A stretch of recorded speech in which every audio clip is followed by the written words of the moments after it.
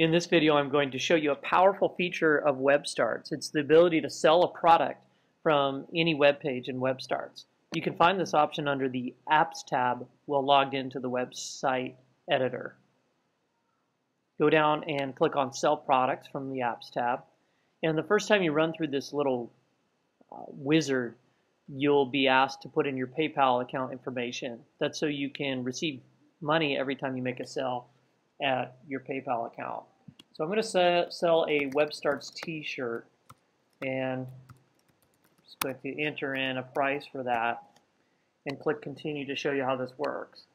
Notice here it says upload a product image. Well, I'm going to upload an image of that t-shirt from my local computer, and now I've got that image uploaded. I click continue. Is this a digital product?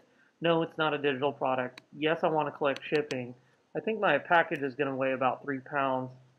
2 pounds, and there you go. Your product's added, and now you can just add this product to the page, and you're in business selling on your website just like that. Once you save your pages or save your page, you can view your changes just like that, and you can see that someone can now add your product to their cart.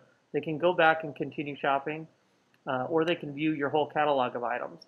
So far, the only item that I have in my catalog is this t-shirt. So if they want to go back, they click back, and they can go back to your website.